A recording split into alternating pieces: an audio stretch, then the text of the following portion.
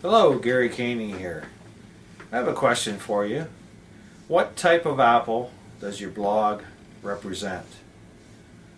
Now this is kind of a funny story because the other day me and my partner were walking over the farmer's market to buy some fresh fruit and produce. And we were looking at a display of apples, all different types. So the vendor, seeing us looking, asked what type of apple do we like? Sweet, sour, etc. So we said sweet.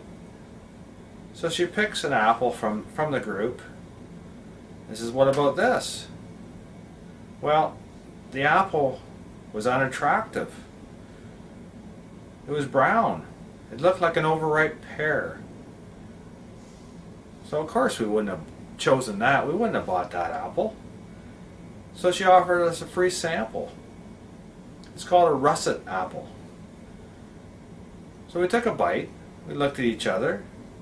We both loved it. It was juicy, delightful inside. You never could have told by the outside appearance. So we bought a dozen. And on the way home I started thinking, you know, there's a lot of blogs that I've visited. They're just like this apple. They weren't attractive for first impression when you first arrived on the site, but once you looked into it a little bit more, they had value, they had content. You left with some valuable information.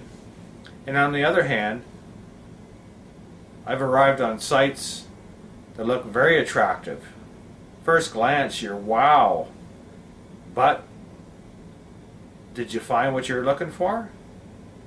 Were you satisfied? No, I wasn't. So I left and went look somewhere else. So this brings up the question. What type of apple does your blog represent? Are you given value? Are you given content? Are you helping your visitors? Keep this in mind next time you try to redesign your blog. Looks are not everything. Always offer value. Remember, return to GaryCaney.com for more informative videos and blog posts. See you soon.